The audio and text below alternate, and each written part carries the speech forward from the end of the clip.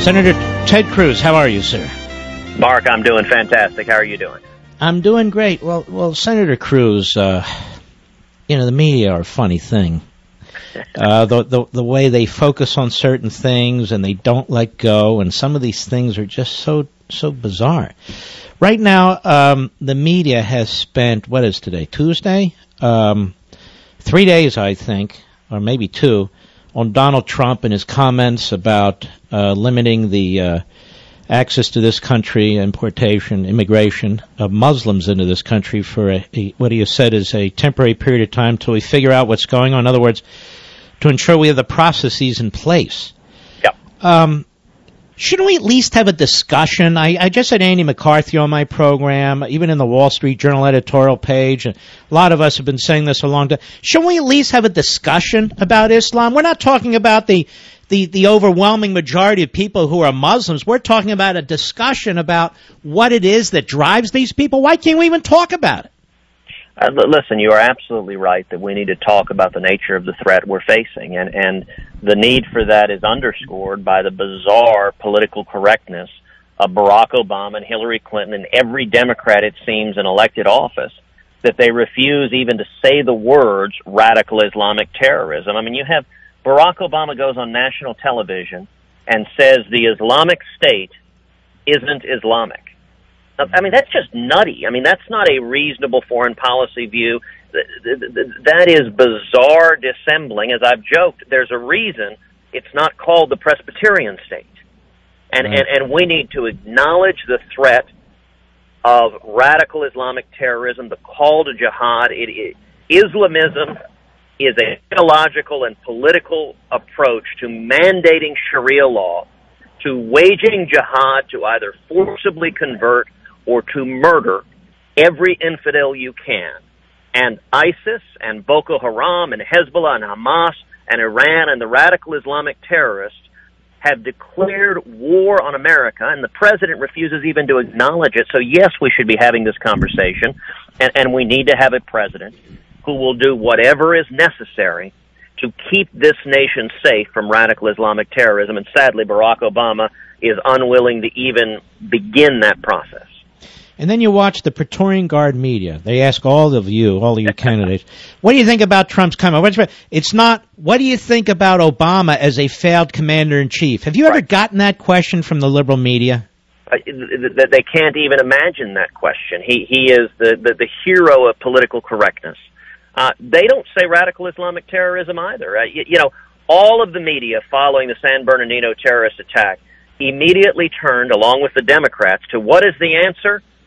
Confiscate people's guns. Go after the Second Amendment rights of law-abiding citizens. 2 days after the attack, I hosted a Second Amendment rally in Iowa. We did it at a shooting range, and the media were aghast. I mean, they were palpitating and trembling. How could you do such a thing? It's so insensitive. And listen, I laughed. I said, you know what? It's not my job to be sensitive to Islamic terrorists. You don't stop the bad guys by taking away our guns. You stop the bad guys by using our guns. And we will be safe against radical Islamic terrorism because we are a free people and we are an armed people who can protect ourselves and our families. That is a God-given right. And rather than having the President of the United States try to go after the constitutional rights of you and me and millions of law-abiding Americans, we need a president who will stand up and say, we will defeat radical Islamic terrorism. We will utterly destroy ISIS. Any militant on the face of the planet, if you go and join ISIS, if you wage jihad against America, you're signing your death warrant. We need that clarity. And I think that has become the central issue. The most important issue in 2016 is getting a commander-in-chief who will defend this nation and keep us safe. Let me ask you this. Rand Paul recommended or proposed an amendment last week where only 10 of you voted in favor of it. Yep. That would have had a pause, as they call it, yes, on immigration or refugees from 33 countries where terrorism is pervasive or where there's lawlessness afoot. Where and given the incompetence and the failure of the Obama administration in vetting people who are coming here, what he says in this proposal is, look, we need some assurance Right. that this system's going to be fixed, and you have other requirements in there before people from this part of the world, or these parts of these regions, can come into the United States. Only 10 of you voted for it. 2 guys posing as national security hawks who are running for president, Lindsey Graham and Marco Rubio, voted against it. It seems to me utterly prudential. Why in the world would 90% of the United States Senate, including 2 self-proclaimed hawks, vote against it? Well, it wasn't surprising to see the 2 of them vote against it. I mean, remember, both Lindsey Graham and Marco Rubio joined with Chuck Schumer and the other authors of the Gang of 8 amnesty bill in proposing giving Barack Obama massive new authority to admit refugees, including the authority to admit tens of thousands of Syrian refugees with no background checks. And you want to talk about a threat to national security. That's a profound threat to national security. As you know, I voted in favor of it, and I've introduced my own legislation that would impose a 3-year moratorium on any refugees coming from any country where ISIS or Al-Qaeda control substantial territory. And I am pressing Republican leadership, bring that bill up for a vote. In fact, I've got 3 pieces of legislation. The moratorium on Syrian refugees. The second piece is the Expatriate Terrorist Act that provides that any American who travels abroad, that joins ISIS, that wages jihad against America, that he or she loses their American citizenship. So we don't have ISIS terrorists using U.S. passports to come back here and murder Americans. And then the third piece I introduced today was legislation that gives governors the option to opt out of receiving refugees. I did a press conference today with Texas Governor Greg Abbott, who is leading the fight nationally. 30 governors are standing with Greg Abbott against allowing Syrian refugees into this country, who the head of the FBI, the Obama FBI, says they cannot vet to ensure they're not terrorists. In my view, Republican leadership, if we're serious about keeping this country safe, we ought to bring up and vote on all 3 of those bills, and we ought to put the Democrats on record. They ought to pass 100-0, because the first obligation of everybody, Republican or Democrat, should be to keep this nation safe. And yet, sadly, Barack Obama is so partisan, so driven by political correctness, that he refuses to do what's necessary to keep them safe. But it bothers me. I don't even know why Lindsey Graham's in this race. He seems to be there to sabotage conservatives. He attacks you. He attacks Ben Carson. He's attacked Rand Paul. He attacks Trump. The guy's at 1%, 2%. He barely won the Republican primary, an open primary in South Carolina. He's all over TV to a guy at 1 or 2%. He gets a hell of a lot of face time. I really don't understand it. He supported taking out Gaddafi. Now we have a disaster in Libya. So did Rubio, as I recall. I'm just pointing this out. So did McCain, as I recall. They seem to want to send ground troops everywhere. That's not the Reagan foreign policy. I lived the Reagan foreign policy. Yep. Did we send ground troops into the Soviet Union? I think we defeated the Soviet Union without a shot. But you have to be prudential, thoughtful. You've got to decide where and how to use the United States military, including to destroy the enemy. But you can't throw them into every civil war, can you? You are exactly right. Reagan believed, like you and I do, in peace through strength, that you will defend this nation, but we don't send our sons and daughters into harm's way to get in the middle of civil wars where we don't have a dog in the outcome. I mean, it's worth remembering, in 8 years, the biggest country Reagan ever invaded was Grenada. But at the same time, Iran released our hostages the day Reagan was sworn in.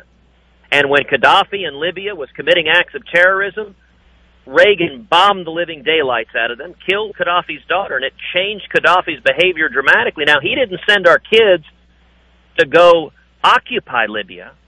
He used force to keep our nation safe. And you're right, the Washington establishment, they have over and over again supported Barack Obama and Hillary Clinton. They supported them when they toppled the government in Libya. They handed that country over to radical Islamic terrorists.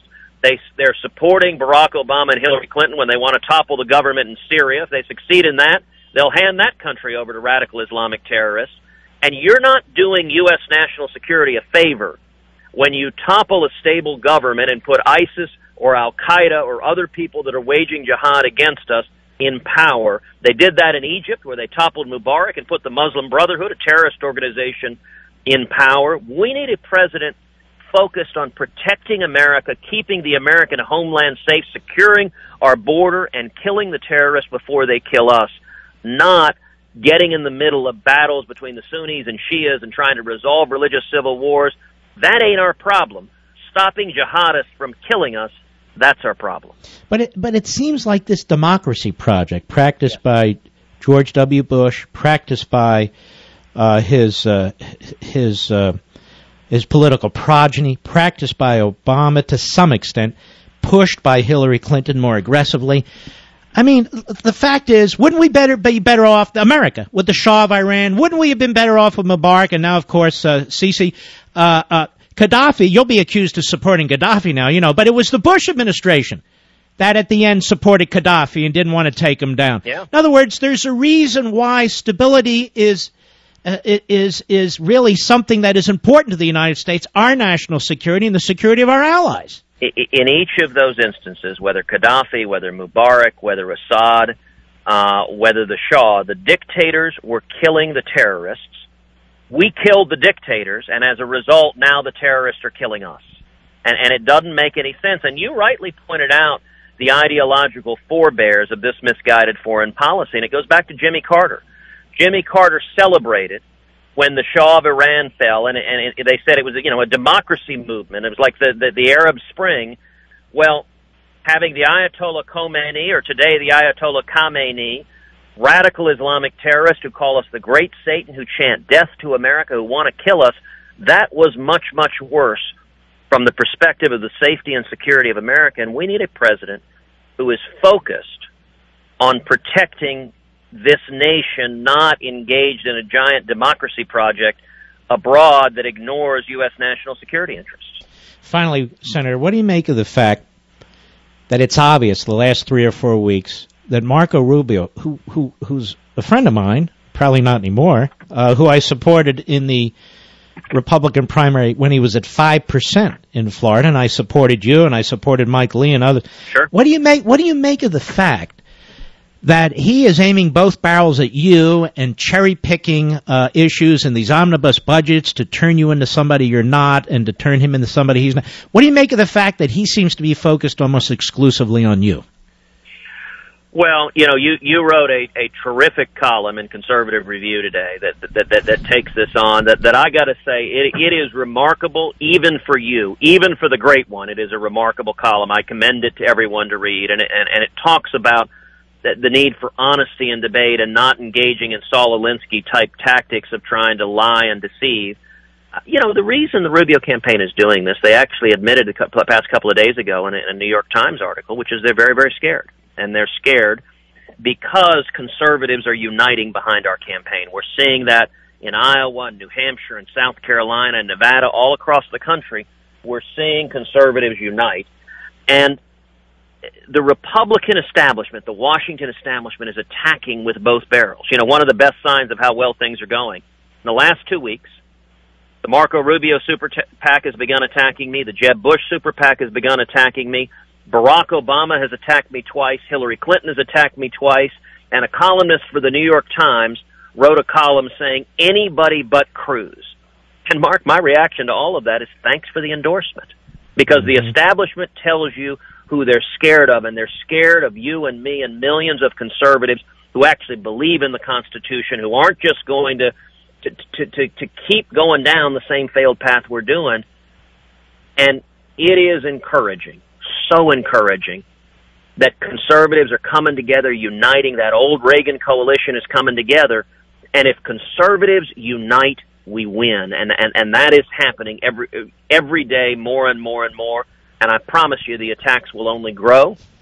But as they say in the military context, if you're not taking flak, you're not over the target, and the establishment is going to shoot harder and harder and harder because their worst nightmare, as the New York Times put it, is a proven constitutional conservative who actually believes these principles instead of just saying it, hoping to fool the voters. All right, Senator Cruz, if people want to contact your campaign or support it, where do they go? It is tedcruz.org, tedcruz.org, tedcruz.org, and every time I go on your show, your listeners all over the country go to tedcruz.org. They sign on, they volunteer, they contribute, Your listeners are passionate fighters for liberty, and I am so grateful for your fearless voice at a time of peril. We are at a moment like Munich in 1938. Barack Obama is Neville Chamberlain promising peace in our time, and we need the clarity of a Churchill to address our enemies, to defeat our enemies, and the American people are responding powerfully to the need for a strong leader who will keep this nation safe. Well, very well said. All right, Senator, God bless. We appreciate it. God bless. Take care.